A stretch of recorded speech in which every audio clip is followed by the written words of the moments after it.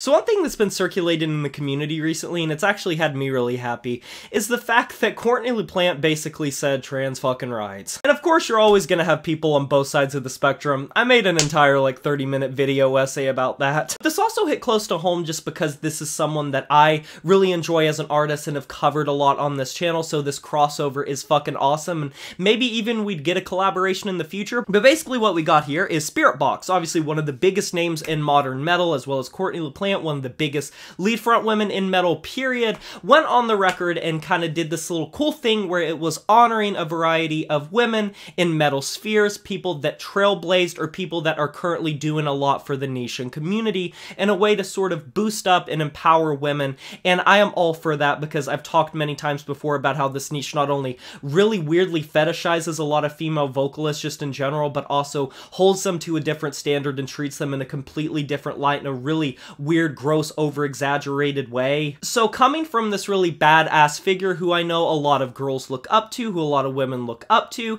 I think that's a really cool idea, and it shows and provides a voice for people and for women and girls that don't have a lot of people to look up to in a very male-dominated niche, and I don't think that can ever be a bad thing. But the thing that kind of caught a lot of people off guard, and it's been circulating a lot on Twitter, on social media stuff, is the fact that one of the people that she shouted out was Connie Sgarbossa of See You Space Cowboy. And if you are unfamiliar with that project or that band or Connie as a whole, she's a transgender woman and one of the most openly trans people in the community period, and there is just not that much representation unless you're talking about Against Me, See You Space Cowboy, or Liturgy. We really don't have that much trans representation, or even in many ways LGBT representation in a lot of metal and rock, which a lot of it, based on the approximations of my comment sections anytime I talk about it, it comes from and is stemmed from fear a lot of time. And the thing that I adore about this, and I think this is the one thing I want to emphasize, is not once did Courtney say at all that she was a transgender woman, or that she was doing so much for transgender rights, or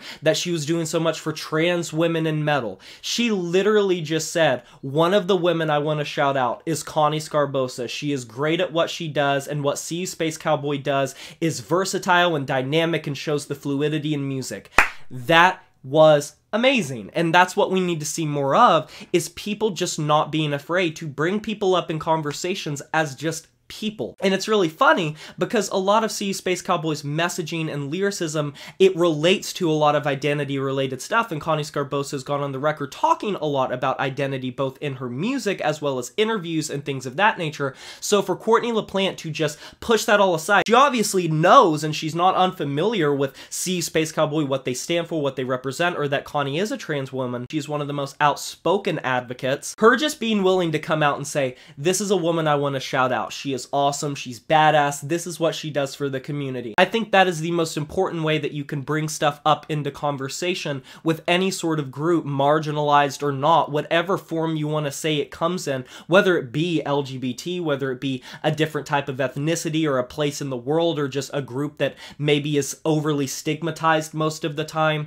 The best way that you can acclimate people to that, whether it be people that are younger or people that are older, is to just put them in front of them and say, this is just a fucking person. They're living their life. They're doing their own thing. And I can't stress enough how not only incredible but important it is that Connie wasn't just categorized down to a label, and she wasn't just lumped into a box. She wasn't just the token trans person that was thrown in at the end for some sort of brownie points. The way that Courtney delivered this was natural, it was fluid, and she just lumped her in with the rest of the women that she was talking about, and that is fucking awesome. And for people that end up getting into See You Space Cowboy because of this, they're not going in with some preconceived notion or having some stigma in their head that Connie Sgarbossa is, you know, a trans person. They're going into it thinking this is a metal band that has a woman frontwoman, a woman lead vocalist, and at the end of the day, if they find out later that she happens to be trans or something along those lines, it wouldn't cloud their initial reaction.